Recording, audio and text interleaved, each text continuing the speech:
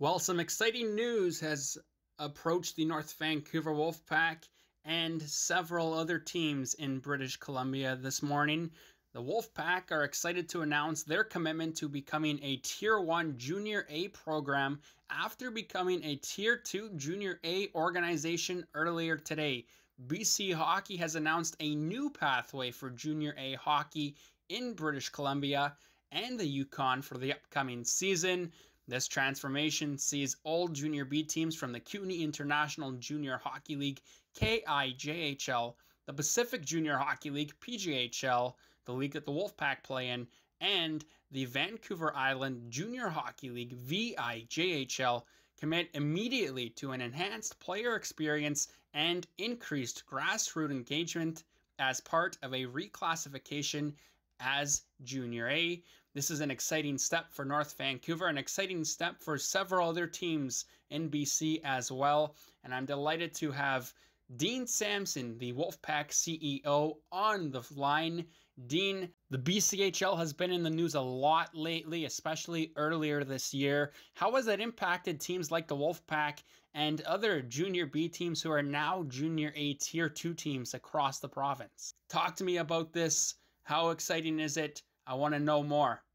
BCHL leaving is creating opportunities, I think, for all the Junior B teams to move in to that niche. But it also means that the higher level of hockey is going to be now played in North Van. It's going to give more BC-born players an opportunity, which I think they're losing to the BCHL. They're going to bring in international players, et cetera, et cetera. So more BC-born players are going to be available to us. We're going to have expanded roster. It also means that we're working with the WHL in terms of developing officials, and it's that's someone we want to work with, and I think that'll long range that'll really help us.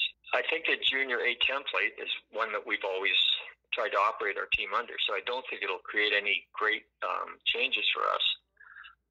But I'm looking forward to seeing what it's going to do to our league and all the leagues, KI and the VI. Well, you bring up the KI and the VI. Those are, teams in that league that you really don't see unless you're playing preseason games against them or you're playing in the championship against them. So how exciting is it going to be for you to one day eventually hopefully see your team competing against other teams that aren't just in the PJHL? Well, I think that long range, I'd love to see the Wolfpack representing North Van playing in a national championship at the Junior A level. And I think that is, had maybe been something that was beyond our reach. It was something we could hope our players might evolve to. I think it's something our organization can aspire to. And that involves playing teams from other leagues all right across the nation. So, I'm excited about that. If I'm still alive when that happens, I'll be even more excited.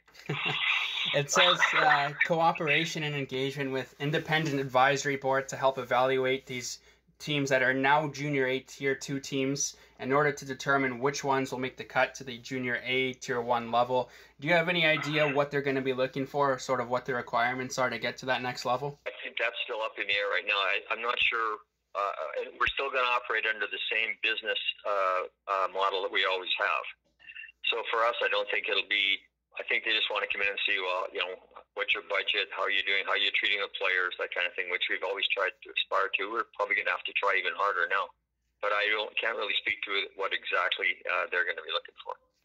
My last question, Dean. Do you think you're going to notice the impacts of this, the effects of it immediately, or do you think it's something you're going to feel later down the road in terms of your team becoming now a Junior A team and the Junior A league that once was no longer existing? Well, I think the immediate results are still up in the air, but I think, Giancarlo, that with the Outlaw League now taking kids from Europe, and they're also taking, they can have underage kids from out of province, they can have other kids from North America. There's no really restriction on their roster.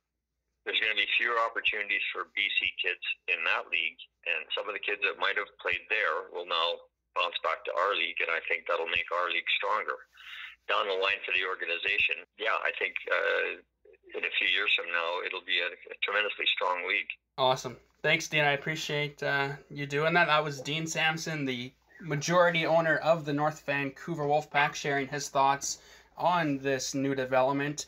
Dean, a pleasure as always. Enjoy the rest of your summer. We'll be back to talk hockey in September. All right. Thanks, Giancarlo.